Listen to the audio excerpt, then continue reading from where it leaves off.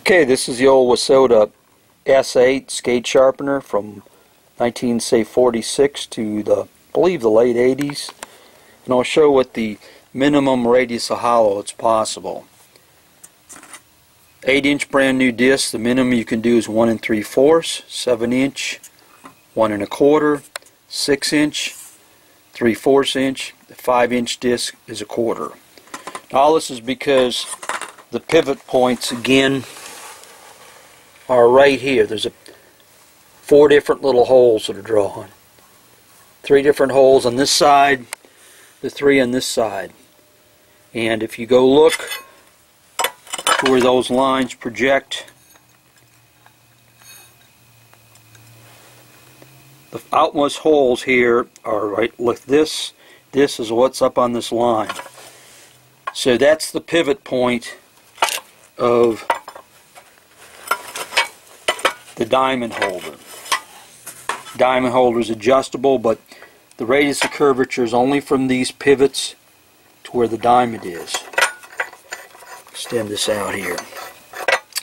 Now you can go ahead and move the pivots to be 2 different places here, and you have 3 different ones here, so you have 6 different combinations. But the way this works is, to get a tight radius of curvature, you need to have the pivot points close to inside the disc, like on here. So the pivot point really needs to be out here in space. That's why a modern skate sharpener, a more modern 911 one, has an adjustable piece and the pivot is out here. So it's pivoting out here close to the edge of the disc, because that's where the radius of curvature, the pivot point, has to be in here.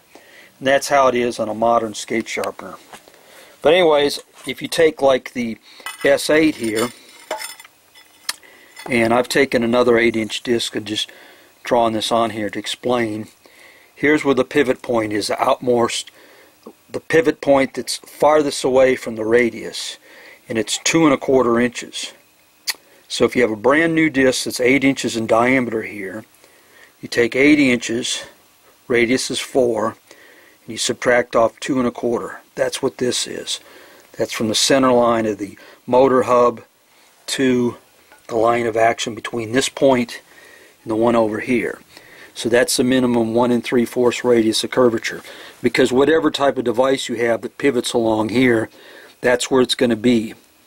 So you have from this edge to here is 1 3/4, and it doesn't matter if you use the stock arm or you make your own. So one way to modify this is if you go through and have outboard extensions here, and then you go ahead and you make your own pivot arm. So you're basically pivoting out here in space like this, so you can have a tighter radius of curvature. Or what you can do is use a worn out disc, let's say a worn down disc. So if the disc is at 7 inches, now the radius of curvature still is a big 1 1/4. The disc is down to 6, it's 3/4. You know, that's kind of a curvature that's more in the modern era. Now there's going to be a limit to what you can run on a machine like this, because you're going to run into where, you know, you got the housing here. So on this type of machine, as the disc wears, you get down to where it's say 6 1/2 and 5. You're down here 3/4 and 1/4. If it's 5 1/2, of course, it's going to be between the 2 numbers there. And that's this is an 8-inch disc. It's a Blade Master. But here we're talking about a Wissota machine. This is a standard 8-inch disc for many different skate sharpeners. The new Wissota 911 uses a 7-inch disc with a different size hub, but that's a different story. But anyways, on here, one way to use an older machine like this, or if you're making your own machine, is you want to have the pivot point out here, because the whole radius of dressing, when this goes through and cuts this, the pivot point, if it's a 1/2 inch radius of hollow, of course it needs to be a 1/2 inch in from this edge.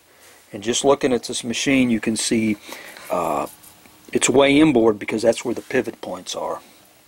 So if you bolt something onto this, bring it out, and then you use, make another arm like this, you can cut a more modern radius of hollow on an old Wissota S8 here. And this type of machine here has got a decent motor on it.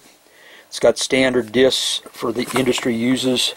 There's a little bit more vibration problems because compared to the new Wissota units, this particular machine, the Z height on it is actually the same, at least the one I'm measuring here is the same as a 911. It's close. Don't hold me to that, but I don't know. This is only a sample of one of the old S8s, so who knows how many have been made, what variations. Well, the reason I did this video is somebody on a forum was talking about calculating what the radius of hollow is. And it doesn't matter where you put this thing on here. The radius of curvature is determined by where the diamond is to the pivot point.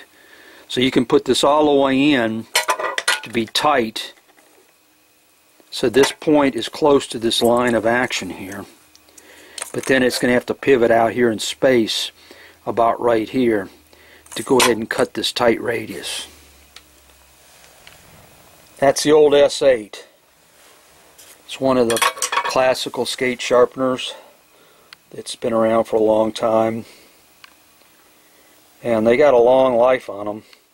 And in the old era, they actually used a lot of these radius of curvatures like this. Used to use one of these at a rink in California like this. Sharpened a lot of skates with the unit like this.